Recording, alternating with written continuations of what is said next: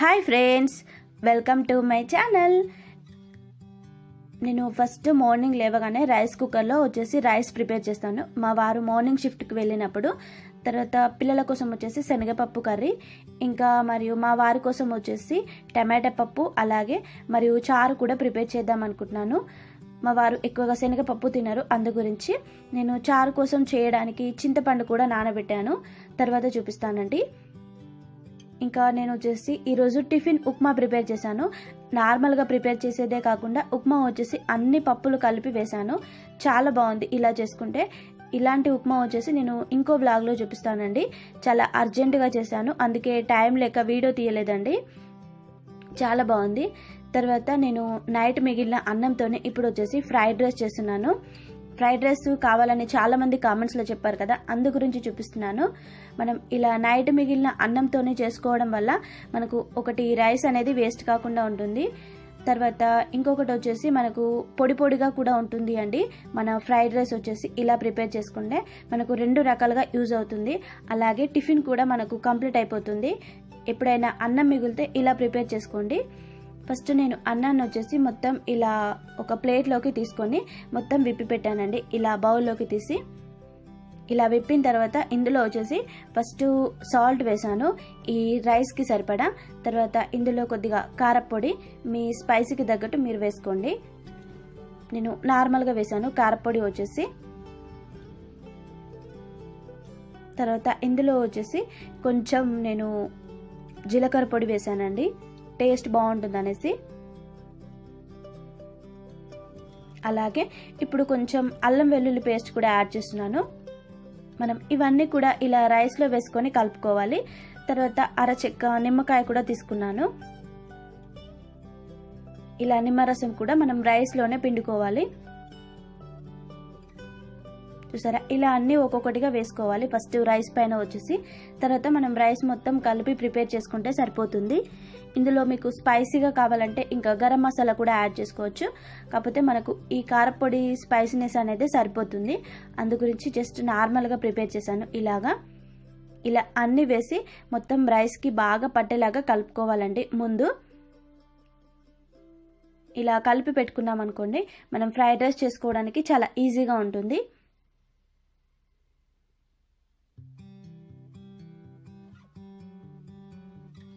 చూసారా, ఇలా కలిపి రెడీ చేసి పెట్టాను. తర్వాత దీన్ని పోప్ చేయడానికి నేను ఫస్ట్ స్టవ్ మీద వచ్చేసి ప్యాన్ కూడా పెట్టాను. ఇందులో ఈ రైస్కి సరిపడా ఆయిల్ అనేది వేస్తున్నానండి. మనకు ఫ్రైడ్ రైస్లోకి ఆయిల్ అనేది కొంచెం ఎక్కువగానే పడుతుంది కదా. తర్వాత ఇందులో కొద్దిగా పోపుకు ఎండుమిరపకాయలు వేసాను, ఇంకా జీలకర్ర, అలాగే కొన్ని ఆవాలు, ఇంకా కొన్ని కరివేపాకు రెమ్మలు కూడా యాడ్ చేశాను. ఇలా వేసిన తర్వాత మనం ఇప్పుడు ఇందులో పసుపు అనేది యాడ్ చేసుకోవాలి. ఇలా పసుపు వేసిన తర్వాత రైస్ వేసుకొని మొత్తం ఒకసారి బాగా మిక్స్ అయ్యేలాగా కలుపుకోవాలండి. మాది వచ్చేసి పట్టించిన పసుపు, అందుకే చాలా కలర్ఫుల్గా కనిపిస్తాయి ఏ రెసిపీస్ అయినా కూడా. మనం షాప్లో తీసుకొచ్చుకుంటే పసుపు అనేది ఇంత బాగుండదండి, అంటే నాకు అనిపిస్తుంది. నేను అందుకే ఎప్పుడూ పసుపును పట్టించుకుంటాను. ఇలా మనం రైస్ అంతా వేసిన తర్వాత ఈ పోపు అంతా కూడా దీనికి బాగా పట్టేలాగా కలుపుకోవాలి. మనం చల్లారిన రైస్ వేసాం కదా, ఈ రైస్ అంతా కూడా కొద్దిగా వేడయ్యేలాగా కలుపుకోవాలండి. మనకు వేడి అన్నం పోపు చేసుకున్నాం అనుకోండి, ఇంత పొడి పొడిగా రాదు, అందుకే చల్లారిన అన్నం అయితే చాలా పొడి పొడిగా వస్తుంది. రైస్ కూడా ఇలా వేడి చేసిన తర్వాత ఇప్పుడు వచ్చేసి నేను కొద్దిగా తినడానికి ఇలా సర్వ్ చేస్తున్నాను ప్లేట్లోకి వచ్చేసి. నేను వచ్చేసి ఉప్మా అనేది ఎక్కువగా తినను, చాలా తక్కువగా తింటాను ఉప్మా వచ్చేసి, అందుకే నేను ఫ్రైడ్ రైస్ చేశాను. ఇలాగా మనం ఫ్రైడ్ రైస్లోకి ఇలా ఉల్లిపాయ అలాగే నిమ్మకాయ ఉంటే చాలా బాగుంటుంది. ఉల్లిపాయ అంచుకు పెట్టుకొని తింటే చాలా బాగుంటుంది. ఇంకా కర్డ్ అయితే ఇంకా బాగుంటుందండి. ఇందులోకి నాకు పెరుగు అయితే చాలా ఇష్టం, ఇందులో తినడానికి బాగా నచ్చుతుంది. రైతా కూడా చాలా బాగుంటుందండి, మనం పెరుగుతో చేస్తాం కదా ఆ రైతా. అలాగే నా మార్నింగ్ టిఫిన్ వచ్చేసి ఇది అండి. నాకు ఎక్కువ శాతం మార్నింగ్ టిఫిన్ వచ్చేసి ఫ్రైడ్ రైస్ ప్రిపేర్ చేసుకోవడం అలవాటు. టిఫిన్లు అనేవి ఎక్కువగా తినను, చాలా తక్కువగా తింటాను. కాకపోతే కొద్దిగా తీసుకుంటాను. రైస్ వచ్చేసి ఎక్కువగా ఒకేసారి తీసుకోనండి. ఇలా తీసుకుంటే మనకు ఫుడ్ అనేది కంట్రోల్లో ఉంటుంది. అంటే ఎక్కువగా తిన్నామనే ఫీలింగ్ ఉండదు లైట్గా తీసుకోవడం వల్ల. ఇలా ఉల్లిపాయ అలాగే ఎండుమిరపకాయలు పోపు వేసాం కదా, దానితోనే తినడం చాలా ఇష్టం. ఎండుమిరపకాయలు కూడా మేము తింటామండి. అంత స్పైసీగా తింటానని చెప్పాను కదా మేము ఫుడ్ వచ్చేసి, ఎందుకంటే చిన్నప్పటి నుంచి అలవాటు. ఇలా మేము ఎప్పుడైనా ఫుడ్ తిన్న తర్వాత నాకు ఫ్రూట్స్ తినడం అలవాటు. ఇంట్లో జ్యూస్ ఉంటే జ్యూస్ తాగుతాను, అలాగే జ్యూస్ లేకుంటే ఎప్పుడైనా ఇలా ఫ్రూట్స్ తింటూ ఉంటాను. ఇప్పుడు మనకు సీజన్లో ఇవి దొరుకుతాయి కదా, సంత్రాలు వచ్చేసి ఆరెంజెస్ బాగా దొరుకుతున్నాయి. అందుకే మా వారు ఆరెంజెస్ కూడా తెస్తున్నారు.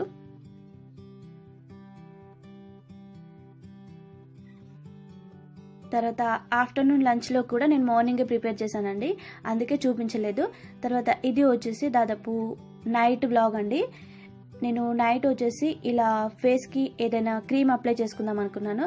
దానికోసం ముందుగా అలోవెరా జెల్, తర్వాత ఎవర్ యూత్ యూజ్ చేస్తున్నాను. ఈరోజు వచ్చేసి ప్యాక్ లాగా వేసుకోవడానికి. జస్ట్ నేను సింపుల్గా ఇలా ఇంట్లో వేసుకుంటానండి. ప్యాక్ వచ్చేసి ఎప్పుడు బయటకి ఎక్కువగా వెళ్ళను.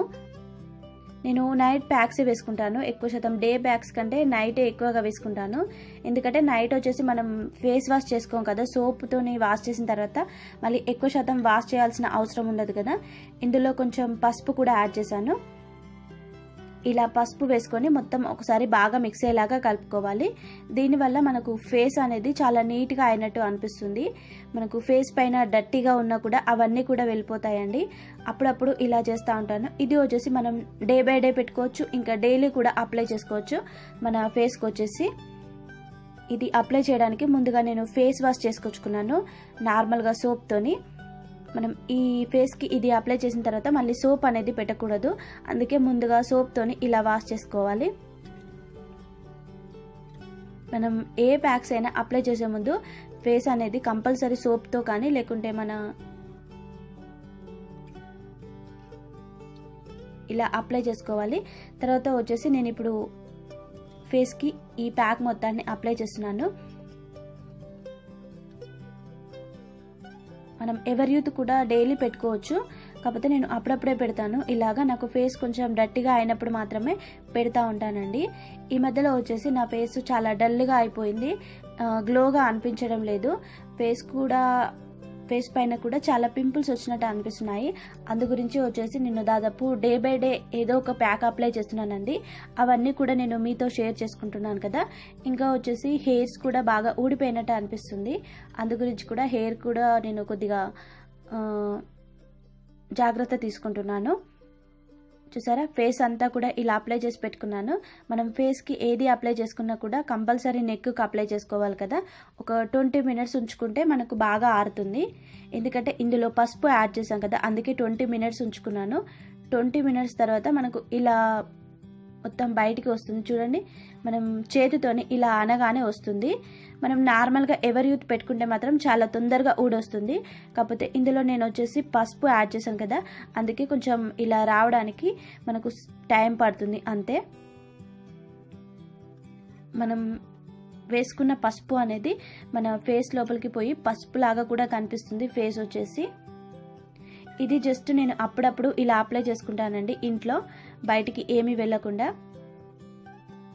నాకు ఇలా చేసుకుంటే నీట్గా ఉన్నట్టు అనిపిస్తుంది ఫేస్ వచ్చేసి, అందుకే ఇలా అప్లై చేసుకుంటాను.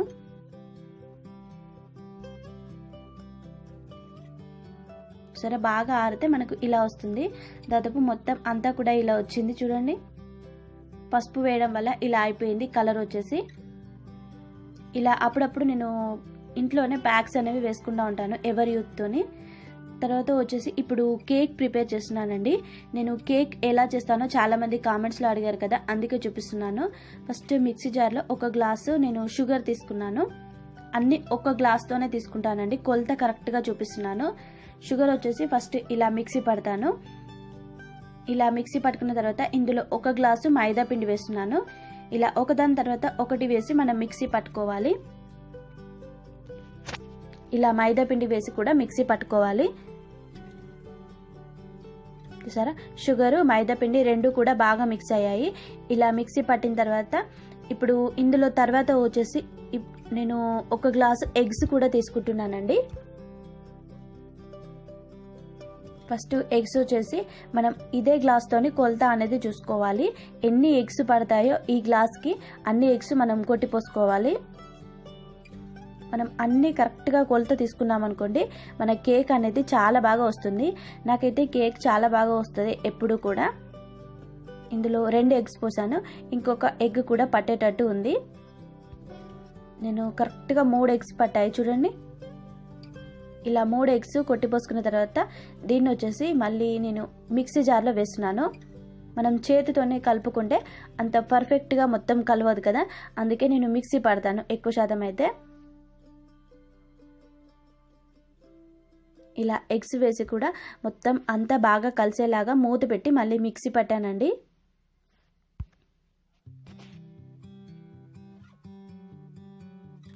మిక్సీ పట్టిన తర్వాత మనకు ఇలా తయారవుతుంది. ఇప్పుడు ఇందులో వచ్చేసి మనం నెయ్యి యాడ్ చేసుకోవాలి. నెయ్యి వచ్చేసి కొద్దిగా ఎక్కువసేపు కాగబెట్టాను, అందుకే కొంచెం కలర్ అనేది ఇలా అయింది అండి. నెయ్యి 1 గ్లాస్ నెయ్యి తీసుకుంటున్నాను. ఇందులో ఆయిల్ ఏమి వేయట్లేదు, డైరెక్ట్ నెయ్యితోనే చేస్తున్నాను. మనకు నెయ్యి వేయడం వల్ల మనకు ఈ కేక్ అనేది చాలా ప్లఫీగా వస్తుందండి. ఆయిల్ వేసుకుంటే మనకు అంత ప్లఫీగా రాదు, అందు గురించి నెయ్యితోనే వాడుతున్నాను ఈరోజు. ఇప్పుడు ఇందులో బేకింగ్ సోడా వేస్తున్నాను ఎగ్ ప్లఫీగా రావడానికి. అలాగే నేను వచ్చేసి పైనాపిల్ ఫ్లేవర్ వాడతానండి. ఒక్కొక్కరు ఒక్కొక్క తీరుగా వాడతారు కదా, నాకు పైనాపిల్ ఫ్లేవర్ అనేది బాగా నచ్చుతుంది, అందుకే పైనాపిల్ ఫ్లేవర్ కూడా కొద్దిగానే ఉంది, అయిపోయింది, అందుకే మొత్తం వేసాను. 1 స్పూన్ దాకా వేసాను. ఇలా వేసి మొత్తం ఒకసారి బాగా మిక్స్ అయ్యేలాగా కలుపుకోవాలి. కేక్ బ్యాటర్ రెడీ అయిపోయింది చూడండి. మనకు కేక్ బ్యాటర్ వచ్చేసి ఇలా ఉండాలండి, లూజ్గా, అప్పుడే మన కేక్ అనేది కరెక్ట్గా వస్తుంది. ఇప్పుడు మనం కేక్ బౌల్ కూడా తీసుకోవాలి. చిన్న బౌల్ ఉంది నా దగ్గర వచ్చేసి, లవ్ షేప్ బౌల్. ఇప్పుడు నాకు ఈ బ్యాటర్లో వచ్చేసి దాదాపు 2 కేక్స్ అవుతాయండి. ఫస్ట్ కేక్ బౌల్లో వచ్చేసి నేను నెయ్యి వేస్తున్నాను. ఇలా నెయ్యి వేసిన తర్వాత మనం సిలికాన్ బ్రష్తోని ఇలా మొత్తం స్ప్రెడ్ చేసుకోవాలి ముందుగా. నేను ఈ బ్రష్ వచ్చేసి డీమార్ట్లో తీసుకొచ్చానండి. సిలికాన్ బ్రష్లు 2 వచ్చాయి. ఇవి ఫస్ట్ నాకు తెలియదు ఏం బ్రష్లు అంటారో, నాకు కామెంట్స్లో చెప్పారు కదా వీటిని సిలికాన్ బ్రష్లు అంటారని, అప్పుడు చూశాను. తర్వాత దీనిపైన వచ్చేసి ఇలా మైదా పిండి చల్లుకోవాలి. మనం కింద మైదా పిండి చల్లుకోవడం వల్ల మనకు కేక్ అనేది కింద అంటుకోకుండా కరెక్ట్గా వస్తుంది అండి.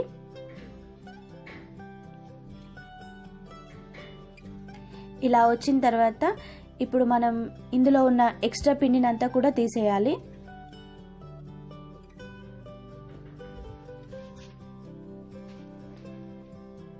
ఇలా తీసేసిన తర్వాత ఈ కేక్ బ్యాటర్ని అంతా కూడా మనం ఇందులో వేసుకోవాలి. మనం సగం వరకే వేసుకోవాలండి. కేక్ బ్యాటర్ వచ్చేసి మొత్తం వేయకూడదు, ఎందుకంటే కేక్ వచ్చేసి మనకు పైకి పొంగుతుంది కదా, అందు గురించి నేను సగం వరకే వేసాను. ఇలాగా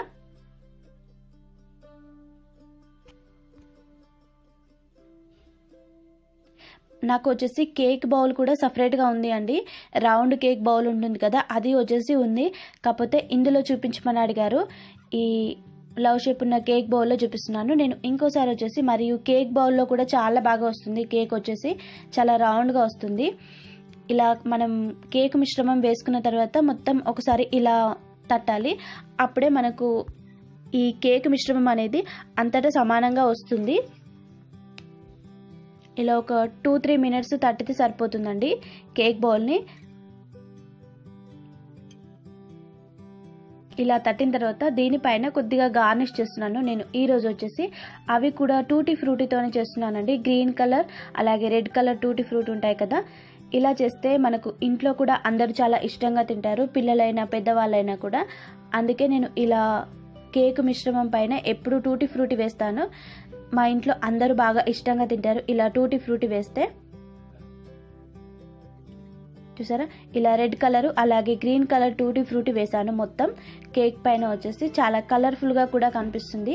మరియు మన ఇంటికి ఎవరైనా రిలేషన్స్ వచ్చినప్పుడు ఇలా చేసామనుకోండి చాలా బాగా నచ్చుతుంది వాళ్ళకు కూడా కేక్. మొత్తం ఇలా రెడీ చేసి పెట్టాను ఈ కేక్ మిశ్రమాన్ని వచ్చేసి. తర్వాత ఇప్పుడు దీన్ని మనం రెడీ చేసుకోవడానికి ఫస్ట్ స్టవ్ మీద ఒక గిన్నె పెట్టాను. వెడల్పాటి గిన్నె పెట్టుకోవాలి.